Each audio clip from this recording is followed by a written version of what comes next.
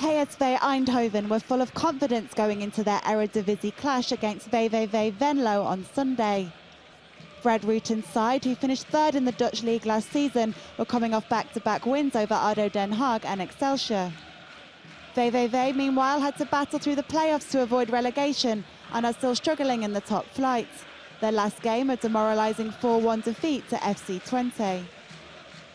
And the gulf between the teams showed as the game got underway at VVV's De Kuil Stadium, with Sweden's Ola Toivonen opening the scoring early on.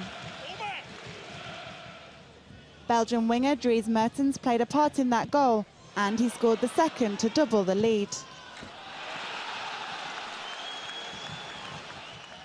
But VVV head coach Glenn de Burke must have given an encouraging team talk in the break, as his side came out with renewed energy in the second half. They scored 3 goals in 6 minutes, very direct with the first. Nigeria under-20 player Uche Nwofor got the equaliser 4 minutes later on his debut in the Eredivisie. And Maya Yoshida netted the third to give VVV what had previously looked like an unlikely lead.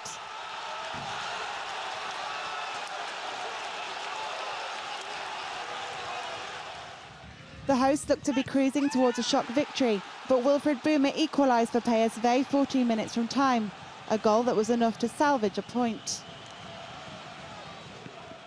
What could have been a great day for VVV was further spoilt 7 minutes from time as they had Marcel Muis sent off for a reckless tackle.